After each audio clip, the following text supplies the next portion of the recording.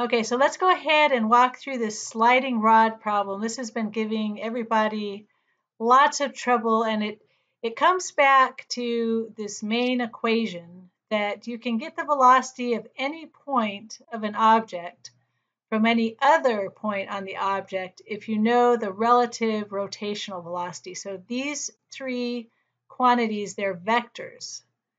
So like here was the example from the note. So if I have something sliding down the wall and sliding across the floor, and let's say I know what A is doing, but I don't know what B is doing.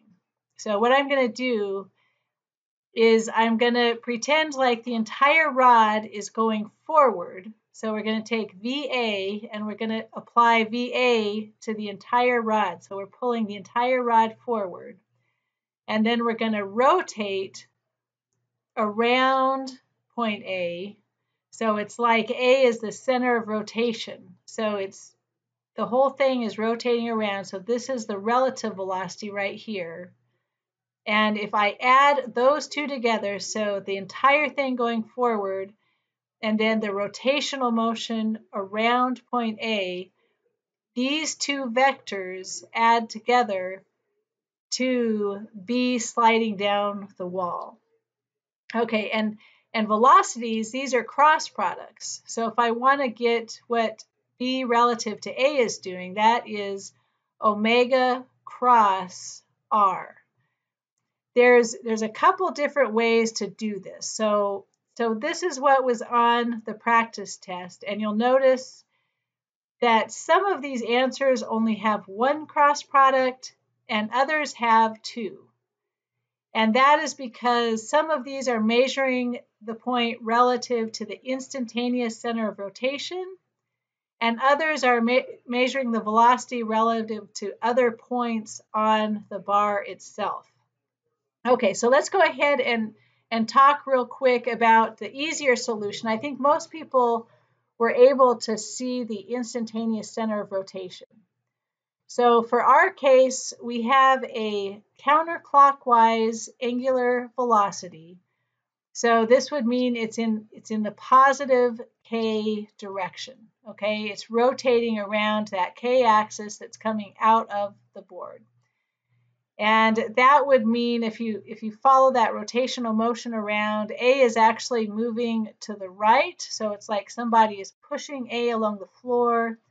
And then B is, in this case, sliding up the wall. So if you consider the directions of which way A and B are going, to find the instantaneous center of rotation, and remember, velocity is always perpendicular to what it is rotating around. So if you have rotational motion, the velocity is kind of tangent to that rotational motion. So if we just draw a line here that is perpendicular to the velocity for each of these cases, that is going to allow us to find our instantaneous center of rotation.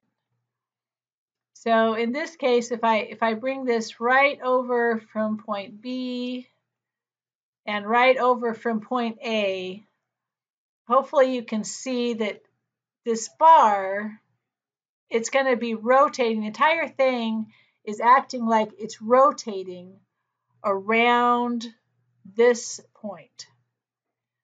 So one way to get the velocities is we're going to go from the point of rotation to each of these areas. So if we go from this point, let's call this A, B, C, let's call this point D. So it's going to be rotating around point D. So I can get the velocity of B by saying omega cross R. So if I look for over here, which one has an R that is in the I direction, so we'll say this is going to be X and Y, and then we'll make Z coming out of the board in this case. So if we have something that is L long in the X direction, let's see, so that's going down H, so here we are right here. This one right here is going to give us the velocity of B. So omega cross r. So omega is wrapped around the k direction. It's in the positive k direction. And then our position vector is going from D over to B. So this one is going to be, we can just, and I think most people were getting these velocities. It was, yeah, it was these other ones that were, okay, so this is VB. Let's just do these easy ones real quick. If I go down, let's use a different color here. So from D to A. So in this case, when we take omega cross r, we're going down in the negative y direction. So here we go. If we go down h, negative y direction, the same thing, this r cross omega, that's going to get us the velocity of A.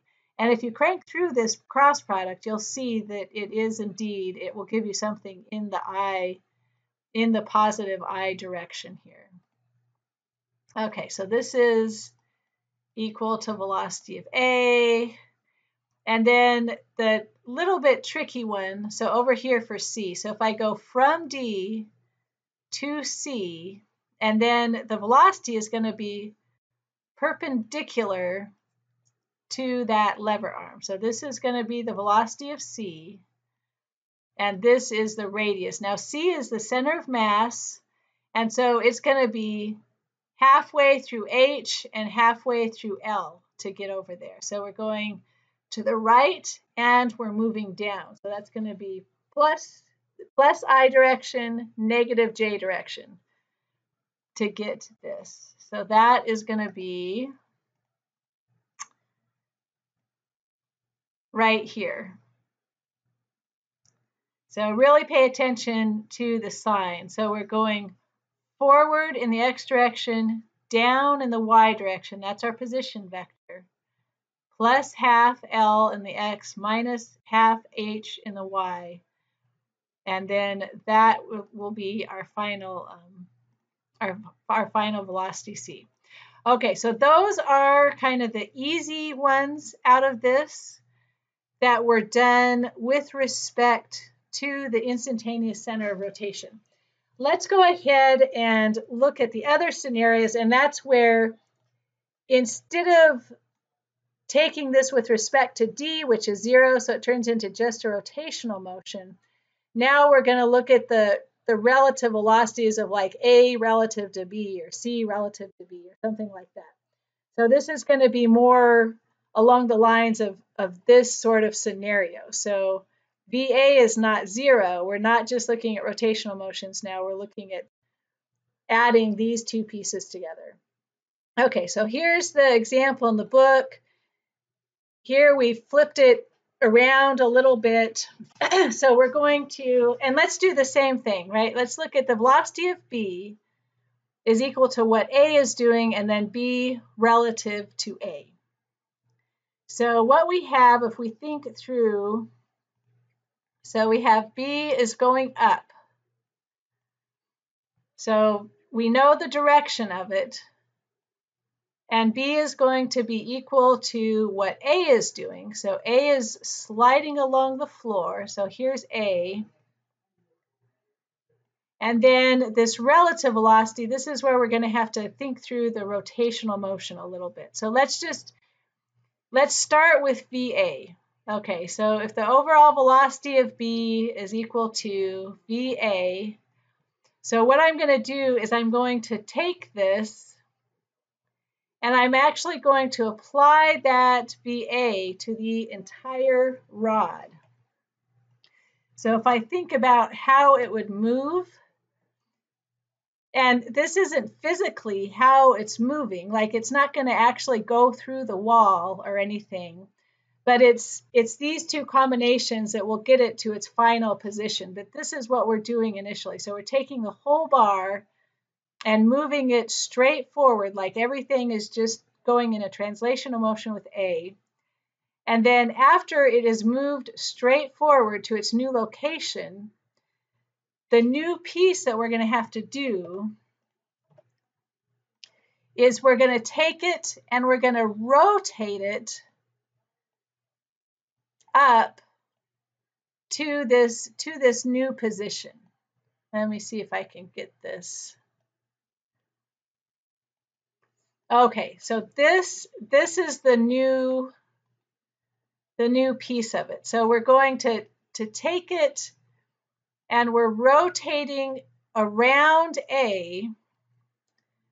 So remember the direction of the velocity for that. And this is, we're taking one little piece at a time. So the direction of this B relative to A, it's perpendicular to the lever arm, to that radius. So we're going from A to B. So that's our position vector. Omega is wrapping around the K direction. And if I add these two vectors together, so this is kind of that purple vector. If I add these two vectors together, I will get what B is doing. So if I kind of take these guys, B is equal to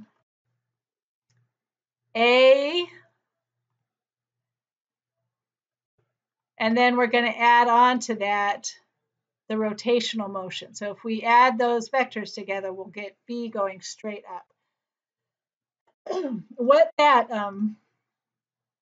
cross product looks like, and I think maybe that's what's tripping people up. So omega is wrapped around the K direction, and the direction of this, so let me just copy this over.